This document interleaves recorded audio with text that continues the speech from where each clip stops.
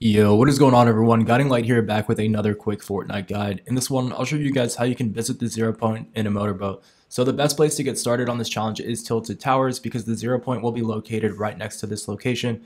Now, in order to find a motorboat here, just simply land by the side of Tilted Towers that has water on it, and there's a motorboat that spawns here almost every single game.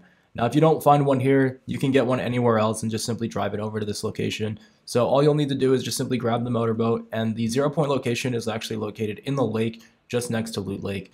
So if you come over here, all you'll have to do is simply take the boat from Tilted Towers into Loot Lake over here around the corner, and the 0 point will be located right next to all these ramps that you will see once you get over here. So if this video helps you guys out, drop a like down below, and I will catch you guys in the next one.